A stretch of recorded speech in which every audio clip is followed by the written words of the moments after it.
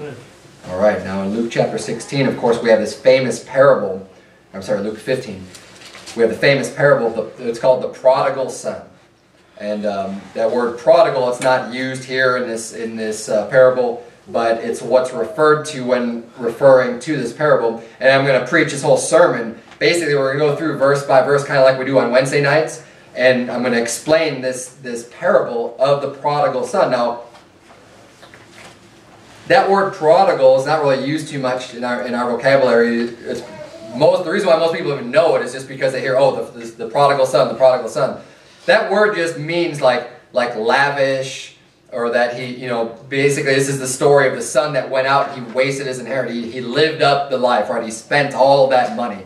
And that's what prodigal means, is he's the son that just went out and had this lavish lifestyle, just spent all this money, and spent himself broke with his inheritance. But we're going to go through this. Now, the key to understanding this parable starts off in verse number 11 when he's just starting to get into the parable.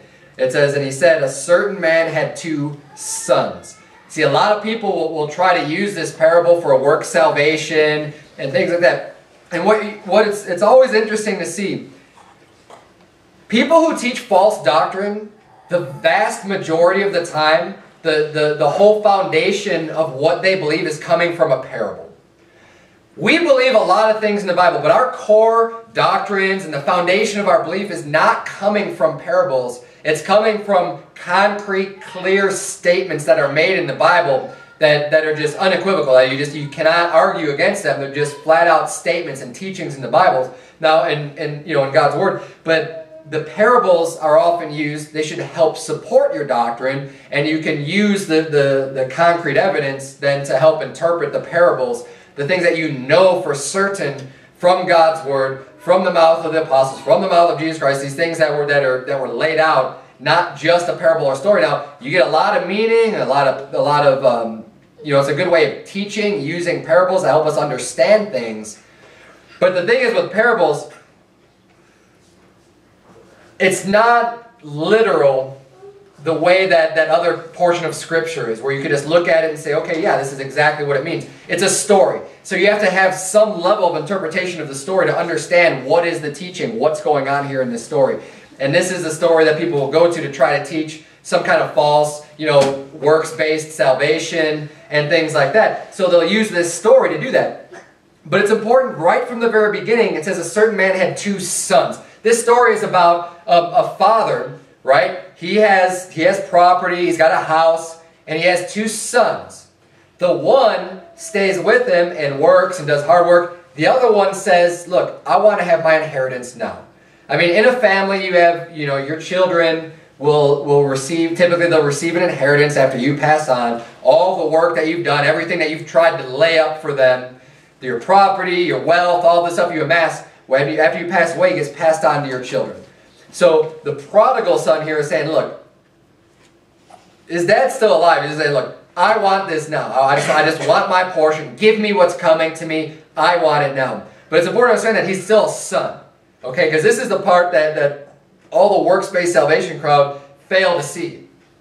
Is that once you're, and spiritually speaking, once you're born again, once you become a child of God, the same way that my daughters, they're my daughters forever, no matter what. I mean, there's a blood relationship. They are my daughters no matter what they do, no matter how they act. If they leave the house, if they go off and live in sin, no matter what they do, they're always my daughters. And in this story, this man has 2 sons, okay? And no matter what he did, he was still his son. When he was out living in sin and living in the world, he was his son. But let's get into this parable with that in mind, is understanding, look, this guy that goes out and lives a wicked lifestyle, he's still a son of the Father. Verse number 12 says, and the younger of them said to his father, Father, give me the portion of goods that falleth to me. And he divided unto them his living.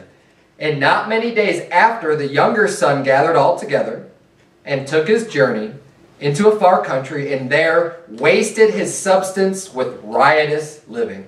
So he takes this wealth, right? The dad splits it up. Like at this point, he says, okay, this is where we're at. This is all my goods. Fine.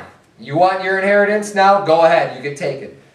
Gives him his lot. He gives him his portion. I assume he gives it to him, in money or whatever. we have all these cattle. I'll just pay you this amount. This is what it's all worth. Here's your inheritance. You can have it now. And so what does he do? He gets all his stuff together. He takes a long journey, gets out of his dad's house, right? And wastes all of his substance with riotous living. Now, the word riotous, it's not like he was out, getting in fights in the street. Riotous just means it's like reckless. It's reckless living. He was out partying.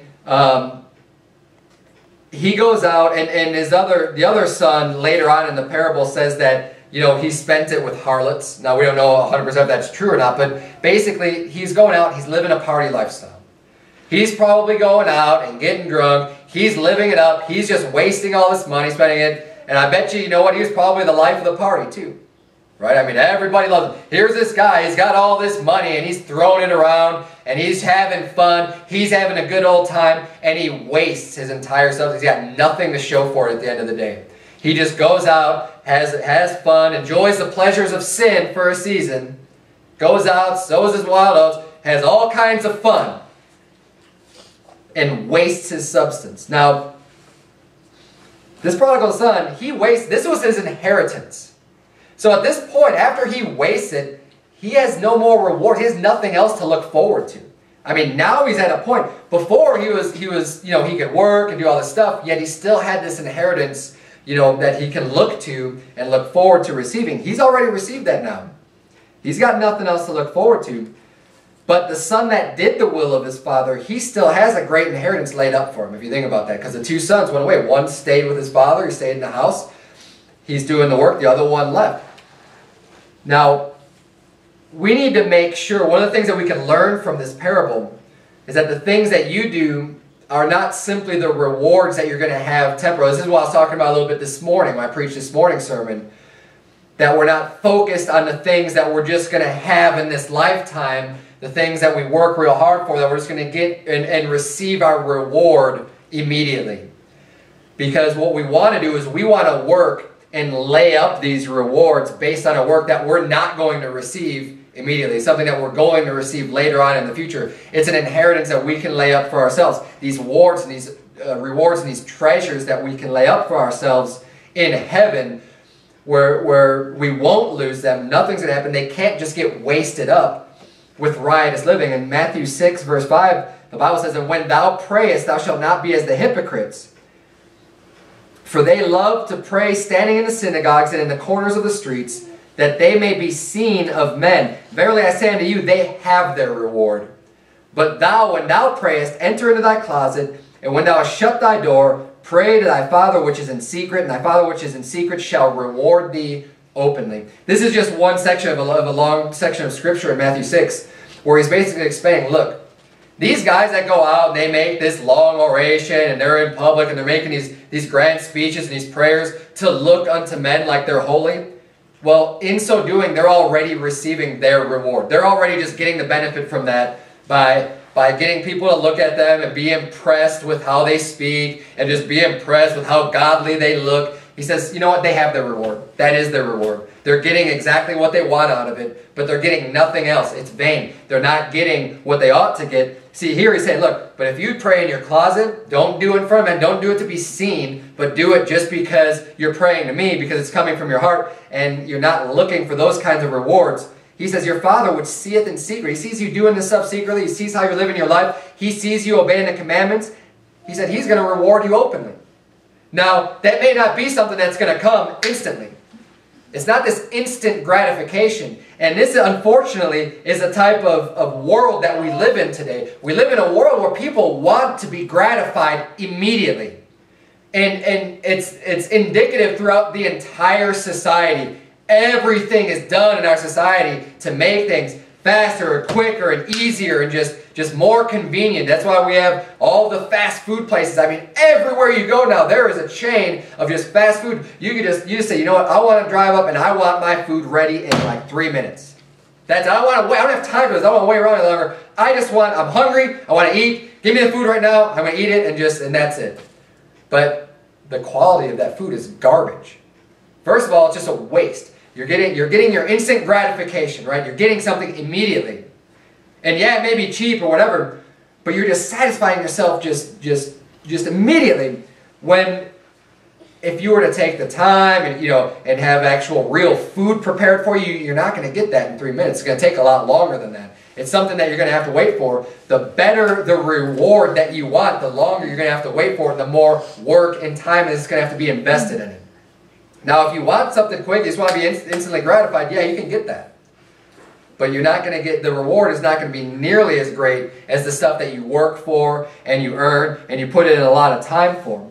So we need to make sure that the things that we really strive for and the things that we're really focused on are not going to be these things that are temporal, that are short term, that are just going to be burned up, and we have these things and they're just gone the next day. We need to strive to make sure that the things that we're focused on have eternal value. Now, the prodigal son here, he decided to live for the moment and just have his reward immediately. He didn't want to wait. Now, if he would have waited, his reward would have been a lot greater. Because you think about it, who knows how old they were or anything like that, but there were probably many more years to come where he could have been working with his brother to just continue to build and amass way more wealth, so that when his father does pass on, they'll have a much bigger inheritance to receive, instead of just wanting it immediately right now and just not being patient and not being able to wait and not enduring and putting in the hard work. Because I guarantee you, the harder they work, the more things that the harder they strive, and just have patience and just wait and say, you know what, I have faith. I know that I'm going to receive this. I don't need it right now. I'm just going to keep working and working and working, and then later I'll receive it. This is the lesson, one of the lessons we can learn, because you can't see the inheritance that we're going to receive in heaven. You have to, by faith, understand that they're there. But you need to not faint and not hold back and continue to work hard and not try to cash in on your rewards early, because you're going to be losing out if you want to do that. Now, like I said, the prodigal son, he decided he wanted to live for the moment and just get his reward now, and he ended up just wasting it, and his entire reward just gone. His entire inheritance just vanished away. In Matthew 16, turn if you would to 1 Corinthians chapter 3. Keep a finger in Luke 15, because we're coming back to that. We're going through this entire parable. Turn to 1 Corinthians chapter number 3, and I'll read for you from Matthew chapter 16.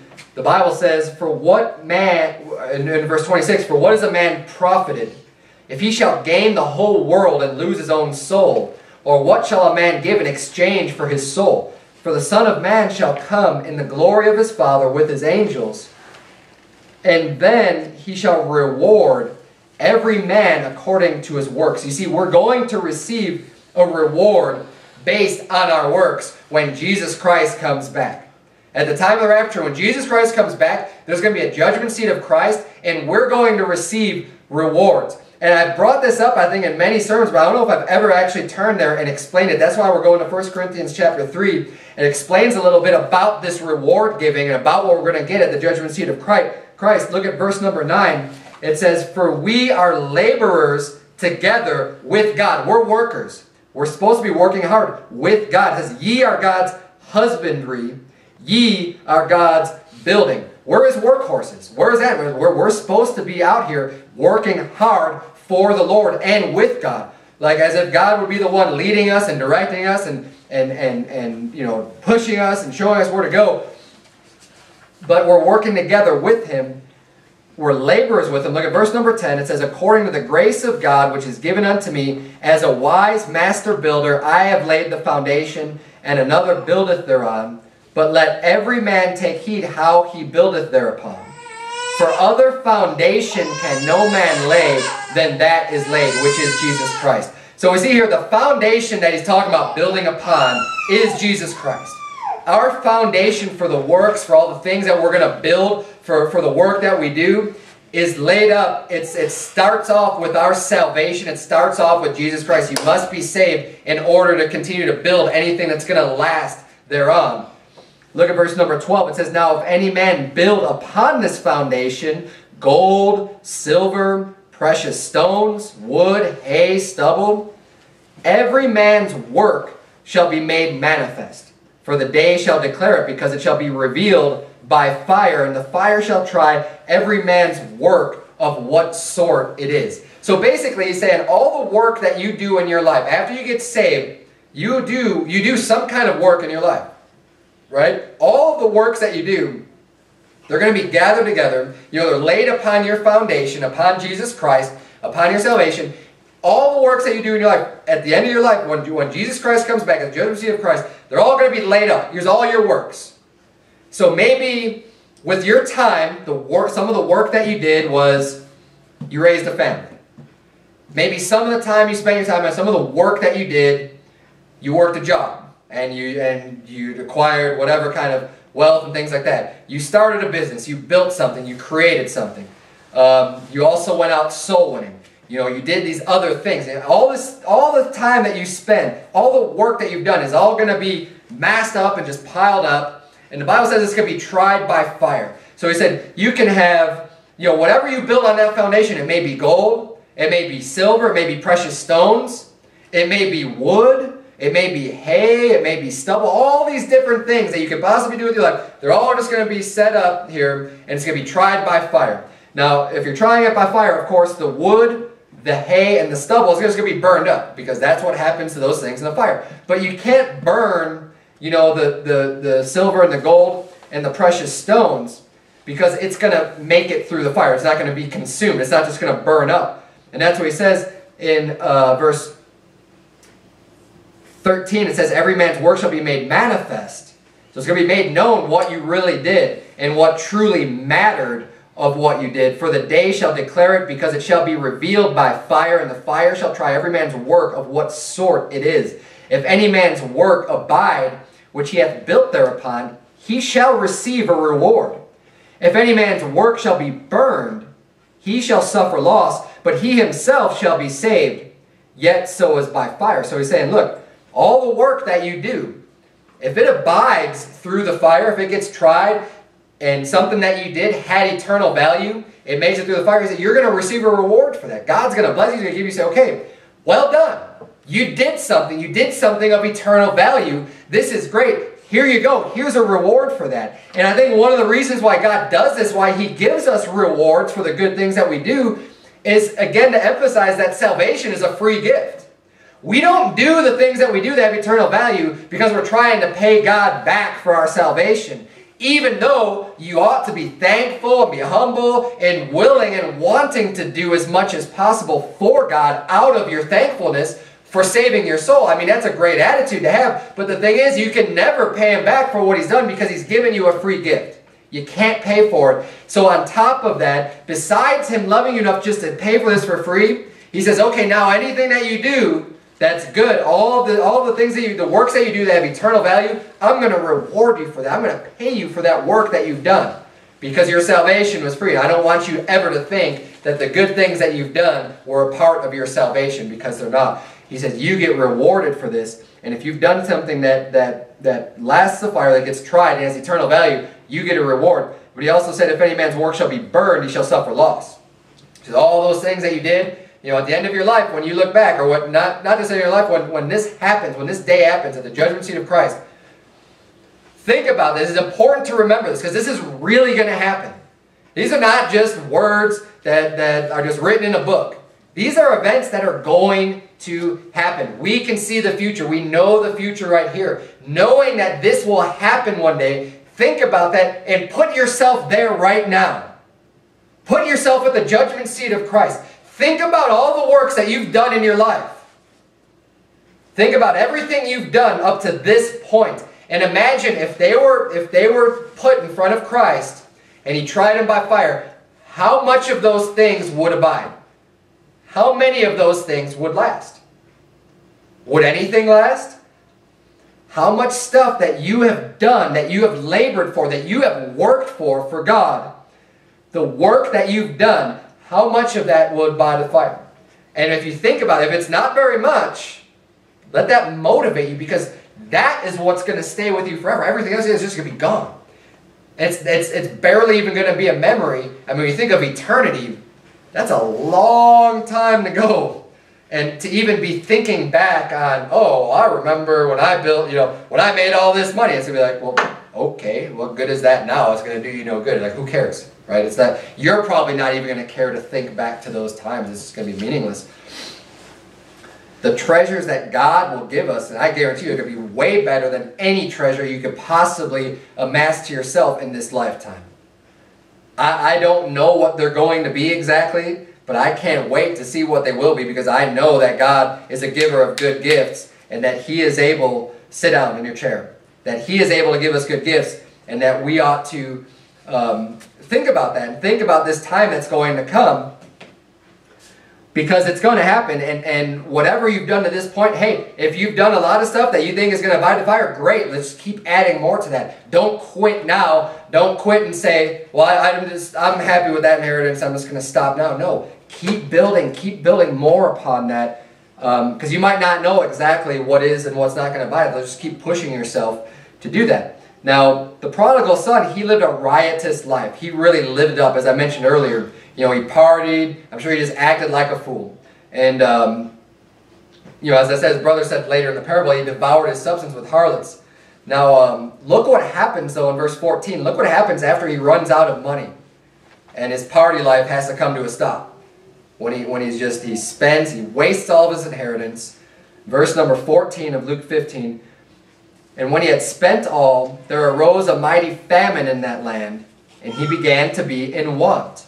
So after he spends everything, now hard times come. Now there's a famine. Now it's hard to get food. And now he's in want. Verse 15, and he and he went and joined himself to a citizen of that country. So he meets up, there's another guy that's a citizen of that country, and he joins himself unto this guy that's a citizen of the country. Basically, he gets hired to do some work. It says, and he sent him into his fields to feed swine. So now he's got a new job of feeding the swine. And he would fain have filled his belly with the husks that the swine did eat, and no man gave unto him. And see, this is where a life of sin is going to lead you. He ends up feeding the swine. Now, when I think about that job of feeding swine, I can't imagine it's a very clean job. I can't imagine it's a job that you would just strive for, just like, this is what I want to do with my life. I want to be feeding the pigs, right?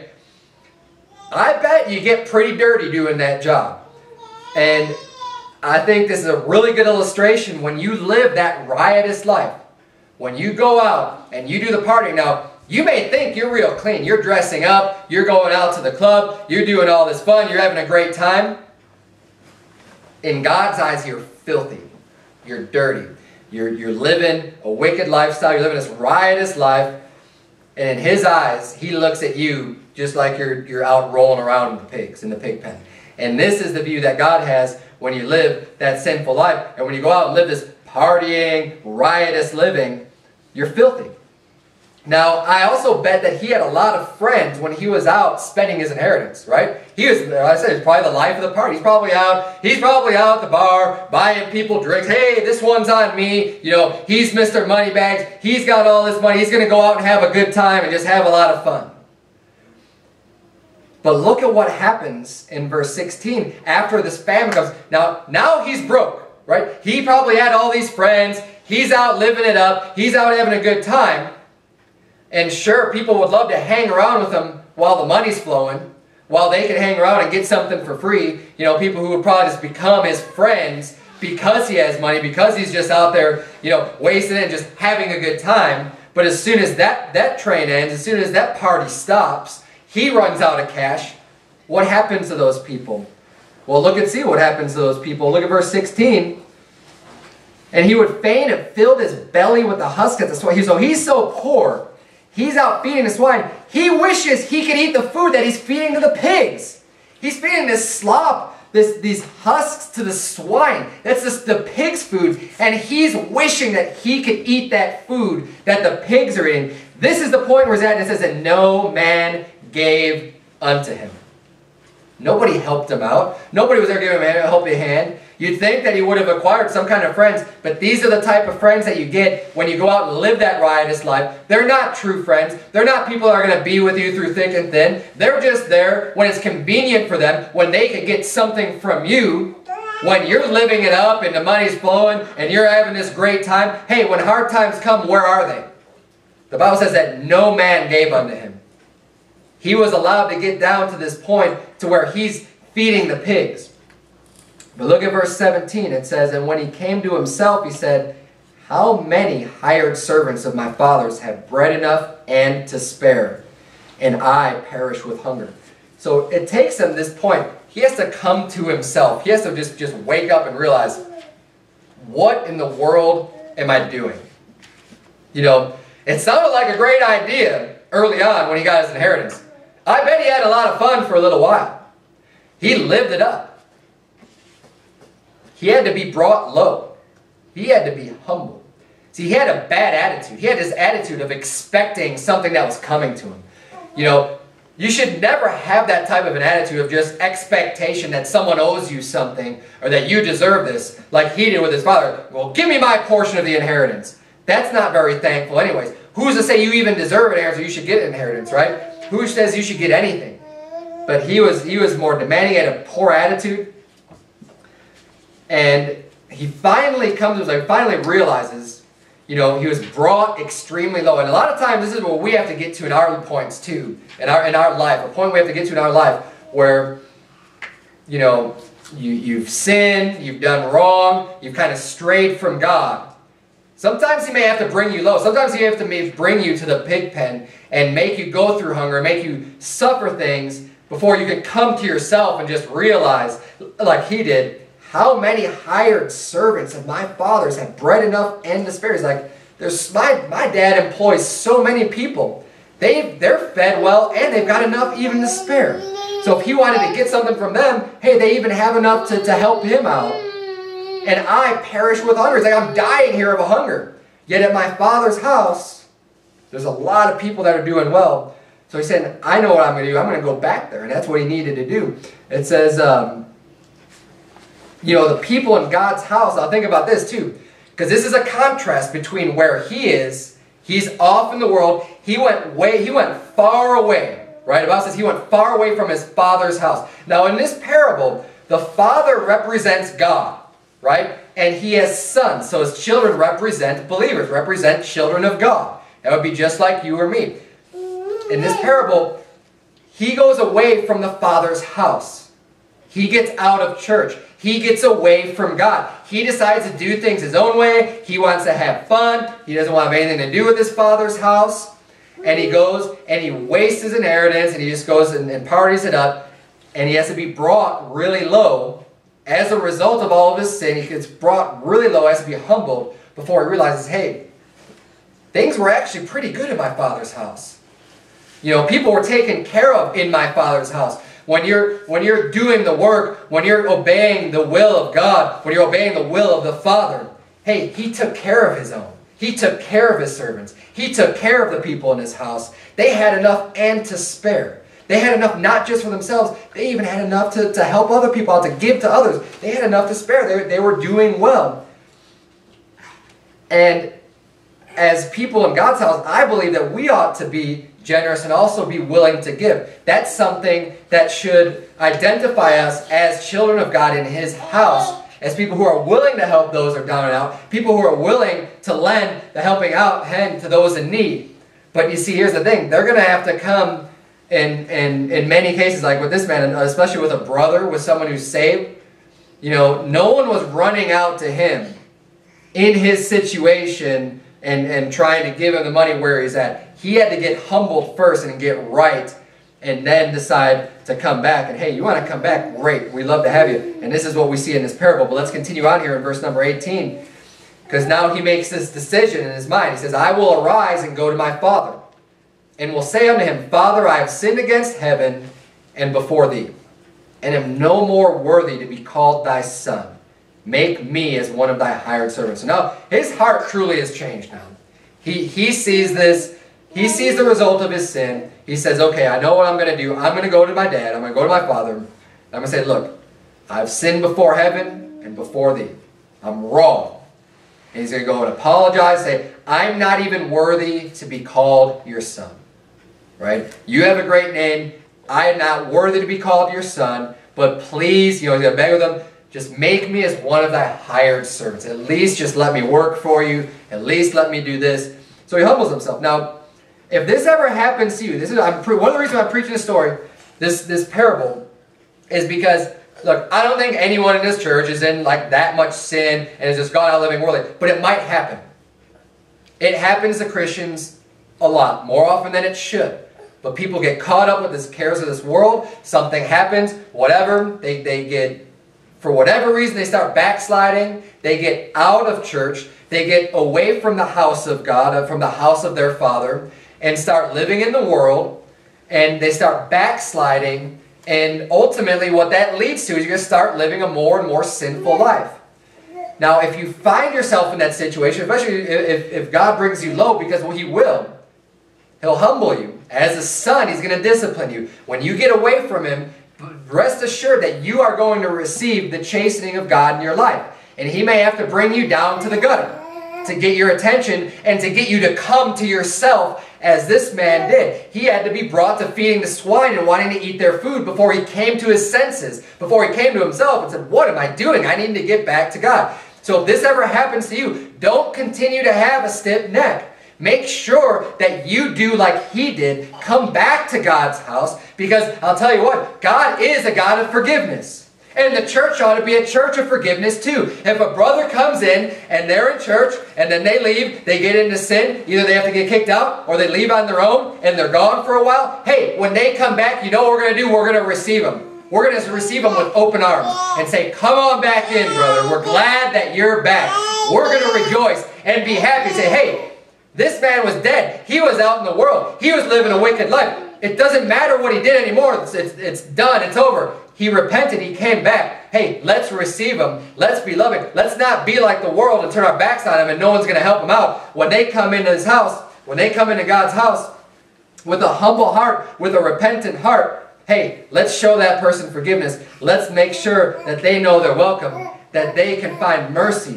Now, and this is important. That's why it's really important at this point. Don't forget that the prodigal son was already a son. He is already saved. He got into sin, but he came back to his father's house with that repentant heart. Verse number 20 says, and he arose and came to his father.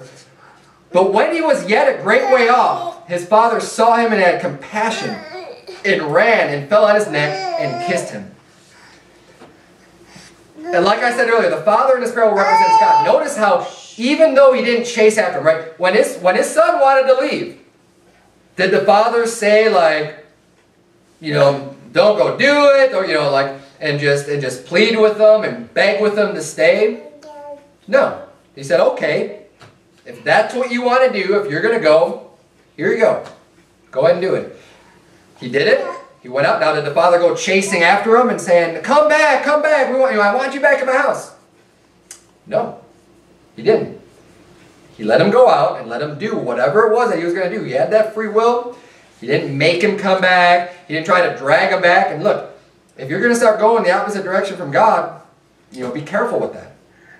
Because he might just let you go. He might just let you start walking that way. If that's what you want to do. But this is also really important to do, because important to notice from this story that he was still looking for him. He didn't go out and chase after him. But he was still looking for his son to come back. He was watching for him and waiting for him to come back. Because you see here it says, when he was yet a great way off. The prodigal son is a great way off from his father's house. It says his father saw him.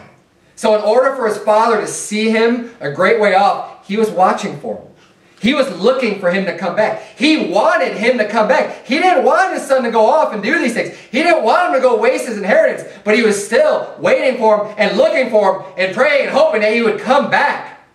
It says he had compassion and he ran to him. And he fell on his neck and kissed him. He received him back lovingly and just completely willing to come back. And here's the thing. See, a lot of people, when they get into sin and they backslide and they get out of church, a lot of times what's keeping them from coming back is that they're worried about what might happen when they come back. Like they're going to face some kind of consequences. But look at what happened here. Look. You're already paying your consequences. It doesn't say that nothing's going to happen, but God is a loving Father, and He wants you to come back to Him more than anything else. Don't feel a proud attitude or something where you know, even though you might not feel worthy, He didn't feel worthy to be called a son anymore. And you probably won't either. If you get into that kind of sin, you might be like, man, I'm not even worthy to be in your sight or to be in your presence or to be seen by you. But I'm still going to come back and tell you that and tell you I'm sorry and just please forgive me and let me work for you still. Please use me to do some kind of work. And you know what? God can still use you.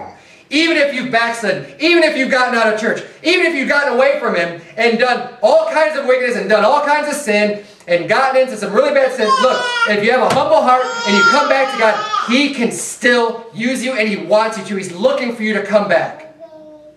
Get back into church. Go back into God's house. He will receive you and He will run you and meet you halfway. Look what it says in James chapter number 4.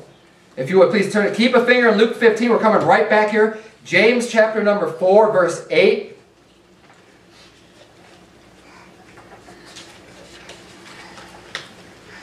James 4:8 says, draw nigh to God. You draw close to God, and He will draw nigh to you. Cleanse your hands, ye sinners, and purify your hearts, ye double-minded. Be afflicted, and mourn, and weep. Let your laughter be turned into mourning, and your joy to heaviness. Humble yourselves in the sight of the Lord, and He shall lift you up. This is exactly what happens in this parable. Look, if you decide to draw close to God, you want to draw nigh to God, it says He's going to draw nigh to you. The prodigal son decided to come back and to get closer to God. He was coming back to God's house. When God sees that, when the Father sees that in this story, He goes running out and He draws close to Him. He's going to meet you there. He'll meet you halfway, but you need to take the first step. You need to start coming back to Him. God will see that and hey, He's going to love that. He said, come on back home. And He'll receive you back. If you ever find yourself in that position, don't have the wrong attitude. Don't have the wrong heart. Remember that you can go back to God's house. God is a God of mercy. He's a God of forgiveness. He's forgiven you of your sins when you received Christ. When you got saved, when you were born into His family. Don't ever think that you can't come back to His house. He will receive you. Don't let that keep you out. And don't let that keep you away from Him for longer than you need to be away. Humble yourselves. That's what He says here, look. Be afflicted, mourn, weep. Hey, you ought to do those things. When you get away from God and you get into these sins, hey, you ought to be sorry for it. You ought to humble yourself. You ought to weep, be sad, cry, hey, mourn. But you don't have to stay that way. He said, look, let your laughter be turned to mourning and your joy to heaviness. It's not a pleasant thing. It's not something you should ignore or be happy about or anything like that. He said, look, you've done wrong. Be afflicted, mourn, weep. But that godly sorrow should turn to repentance. That should make you repent and get right with God. He says, humble yourselves in the sight of the Lord. Like this man did. I mean, he humbled us. Says, look, I'm not even worthy to be called your son. I did wrong. I just please accept me back and let me work for you. It says, humble yourselves in the sight of the Lord, and He shall lift you up. Well, look what happens in the story. When the Father meets him, He has compassion on him. He runs. He falls on his neck. He kisses him. He receives him back home. Verse 21. And the son said unto him, Father, I have sinned against heaven and in thy sight, and am no more worthy to be called thy son. He does exactly what he said he was going to do. He confesses it to his father. It says in verse 22, But the father said to his servants, Bring forth the best robe, and put it on him, and put a ring on his hand, and shoes on his feet, and bring hither the fatted calf, and kill it, and let us eat, and be merry. For this my son was dead, and is alive again. He was lost, and is found. And they began to be merry. So what does he do? His son humbled himself, and the father lifted him up. He lifted him up by giving him the best robe, putting a ring on his hand, giving him shoes on his feet, and killing the fatted calf. He does all of this stuff, and basically he ends up lifting up his son because he humbled himself and he came back and got right and made it right by humbling himself and coming back. And so he gets lifted up. Now, earlier in the chapter, we see the same scenario in Luke 15. It was a separate parable, but basically, all of these parables are tied together in Luke 15. Look at verse number 4. This was a parable about the sheep. It says, what man of you having 100 sheep, if he lose one of them, doth not leave the 99 in the wilderness, and go after that which is lost until he find it? And when he hath found it, he layeth it on his shoulders, rejoicing. And when he cometh home, he calleth together his friends and neighbors, saying unto them, rejoice with me, for I have found my sheep which was lost. I say unto you that likewise joy shall be in heaven over one sinner that repenteth, more than over 99 just persons which need no repentance. Hey, God is happy when you decide to get right with Him. You've got sin in your life. You've got something that you're doing. You know it's wrong. Hey, when you humble yourselves, you get right with God. God loves that. Hey, that's a joyous event when He sees, hey, here's a person that's had this sin in their life, and now you've turned from that sin, you've repented of it, and now you're getting right with God. Hey, that makes God really happy. When this happened with the prodigal son, hey, it was a joyous event. It's a reason to celebrate. Say, hey, my son was going the wrong way. He was doing all this stuff, but now he's back. He's doing what's right. He's on the right path. Hey, we're going to celebrate. That is a joyous occasion. And here with the sheep, he's saying the same exact thing. Look at verse number 25. Now we're going to see what the brother thinks of his other brother, of the prodigal son, when he came back. It says in verse 25, now his elder son was in the field, and as he came and drew nigh to the house, he heard music and dancing. So he's out working when all this happened. He was out in the field, and he's doing the work that his father had for him to do. Now he starts coming close, and he hears music, he hears dancing, and he's like, what's going on? Verse 26 says, and he called one of the servants and asked what these things meant. And he said unto him, thy brother is come, and thy father hath killed the fatted calf, because he hath received him safe and sound. And he was angry and would not go in. Therefore came his father out and entreated him. So, again, we see the other son. He's the one that did the work. He's the one that's been obeying his father this whole time. His other brother left him, right? The other son, he left. He cut out. He skipped out on the work. So you take it, see this from his perspective now, right? The other son. He's thinking, look, I've done all this work. I've been here. I've been doing that which is right. Now I have to do even more work because my brother left. He took his part of the inheritance, which cuts into what we could have been doing anyways. He takes that. He leaves. He's gone. You know, he causes all this trouble, but I've been doing that which is right. Now he comes back and you're going to throw a party for him? So this is his perspective. This is what he sees, right? But the father comes out and he entreats for him. The father loves him, and he's going to treat for him and explain why the party was justified, why he shouldn't be angry about it. Verse number 29 says, and he answering said to his father, lo, these many years do I serve thee, neither transgressed I at any time thy commandment. And yet thou never gavest me a kid, that I might make merry with my friends. But as soon as this thy son was come, which hath devoured thy living with harlots, thou hast killed for him the fatted calf. And he said unto him, son, thou art ever with me, and all that I have is thine. It was meet that we should make merry and be glad, for this thy brother was dead and is alive again, and was lost and is found. See, it is definitely a time for rejoicing because the sinner turned from his sin. It's a happy time. I mean, he explained it as, look, he was dead. He was doing nothing for God. He had faith without works, right? His faith was dead. He was out there dead. He was doing nothing and accomplishing nothing. But now he's alive again. Now he's coming back. Now he wants to be a servant. Now he wants to do more things for God again. Now he's going to be productive. Now there's a lot more value to his life than before. He said, hey, that's a happy occasion. That's a happy event. Look. And then he explains to him, he says, look, all that I have is thine. You get everything. He wasted his inheritance. That's gone. Okay? We're going to throw him this party because it's happy. We're glad that he's back. We're glad he came back home. We're glad he got right, and now he's here. We're going to forgive him for the things that he's done in the past. And we're going to celebrate and be happy that he's back. But guess what's going to happen tomorrow? Okay, the party's over. Fatted calf has been eaten. The music and dancing is going to be done. It's going to be back to work. He had his little party, right? His celebration for coming back. And it was a joyous occasion. But you have all of my living now. You've worked. You've done what I wanted you to do. We're going to continue to work, and you're going to get it all. you're going to get all these rewards because you were faithful, because you stayed true. He's not going to get it. He wasted his inheritance that he had. Now, his father can still use him. He can still do some works, but he's not going to receive that inheritance. He's not going to get all those rewards. So think about that, because we have an inheritance to lay up for ourselves. We have rewards that God will pay us with for our good works, as we mentioned earlier. We're going to get those rewards. But you have to work for them, and you have to work hard. God expects you to do the work. Now, if you decide not to do the work, you don't want to do anything for God, well, as the Bible said, if your works are all burned up, yet he himself shall be saved, yet so is by fire. You're still saved. You're still in heaven, right?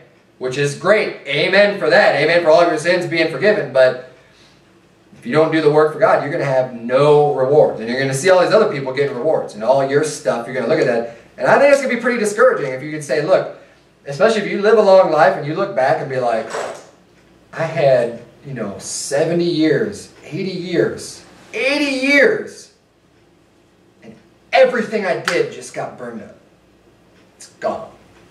Nothing. That's going to be kind of sad. You're going to look at yourself and you'll probably be a little bit ashamed of yourself for saying, why did I waste my time? There will be that time you look back and you're like, that stuff's gone. It may be hard to think about that now because you're collecting it, you're getting it, you have it in this moment. This moment is going to be gone like that. It's going to be over and done with. Our time is so precious. It's so, it flies by, and the older you get, the more you realize how fast time just flies, and you don't have the time to do all the things that you want to do. Make sure you prioritize your time to what God is going to want you to do with your time. That will lead you to have eternal inheritance. Rewards that can't perish. Rewards that are never going to go away, that you'll have with you forever, that are going to last forever.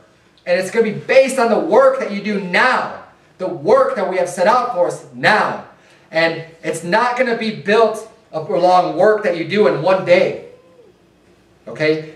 You can't just say like, well, I spent an entire Saturday doing work for God, and I think that's great. Now I'm going to have that reward for the rest of my life and just not do anything ever again. That's going to be nothing. You're going to get these rewards consistently, going out all the time and continuing to do the work as his son did here, that was receiving the inheritance that ended up being the sole inheritor to all of his goods. He was out in the field every day. He's out there working away, slowly, little by little, having faith, seeing the big picture, stepping back and seeing everything that, from a perspective that's just step back a little bit. Understand that the more work you put in, the more labor you put in, the better your rewards are going to be. And stay focused on the things that God considers important, things that are going to get us that eternal reward, eternal value. So let's, this story of the prodigal son is a great story. It's something that can encourage you. It's something that's very important. Don't forget this parable. Again, because people come and go through church. I've seen it in the years that I've been going to church. People come and go. And I pray to God that nobody would ever go out of this church and that we would stay faithful until the day that the Lord takes us home. And that's my prayer and wish for everyone that comes to church. But the fact remains that that's not going to happen in any church. It happens over and over again. People come and people go. And if you are ever that person that ends up, for whatever reason, backsliding, getting away from God's house, getting away from Him, remember this parable and remember it's never too late to come back to God. God will receive you. You just need to be able to humble yourself and humble your heart and come to your senses and say, what am I doing? I'm going to go back there. And I'll let you know, at this church, if something happens and you're gone, hey, I'm not going to be browbeating you and bringing up your past and bringing things up to you. If you come back with a humble heart and you've fixed whatever that area was in your life that was keeping you out of church and that was keeping you away from God, hey, you're going to be welcome back here. just remember that. This is God's house, and it's a place where we can forgive our brothers and sisters in Christ, and you're going to be welcomed back in this house if you come back with a humble heart and have repented and you've squared things up with God. And that is a promise. And that's very encouraging that we can keep with us. So let's bow our heads and have a word of prayer. Dear Heavenly Father, Lord, I thank you so much for this parable. I thank you so much for your mercy and your kindness and just for loving us and being such a great Father. Lord, sometimes we need to be chastened and rebuked, and we need to be brought low when we have a rebellious attitude and rebellious heart and start thinking that we deserve all these things and we deserve all these rewards, and we get bratty and selfish and we want them right now. Lord, help us to have the patience to endure and not to have that type of an attitude. And if we ever do, dear God, I pray that you would please just chasten us as quick as possible so that we could just be brought low and realize, hey, we need to get back so we don't end up wasting, huge portions of our lives being away from you and away from your will, dear Lord, but that we can just get right back on track. And we love you, dear God, and we thank you for your mercy and your kindness. And it's in Jesus' name we pray. Amen.